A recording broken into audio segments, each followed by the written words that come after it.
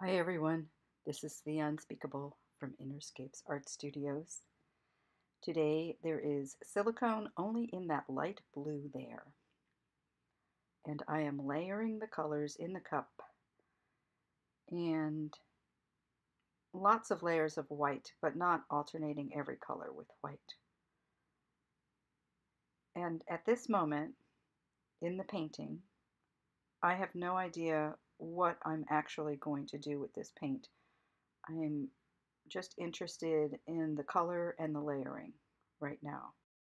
I painted this painting about a month ago while I was still on retreat, and I was mostly interested in playing with color. Here I primed the canvas with cobalt turquoise, and I really like the way the canvas looks, and that's dry. I primed it the day before. And as you see, I decided to do what I call a caterpillar ribbon pour. Some people call them feather pours. I don't know what they are.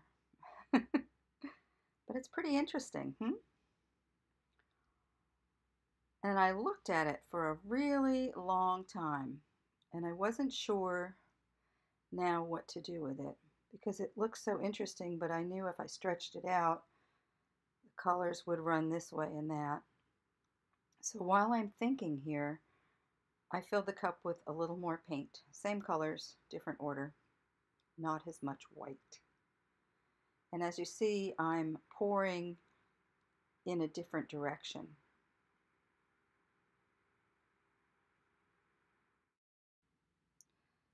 And again, I took a moment and then filled the cup one more time. And I like this. I loved the jeweled looking pattern.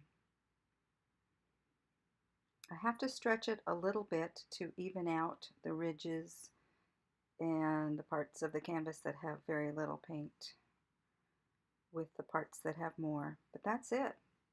I covered the edges. And this is kind of a shamanic painting about journeying.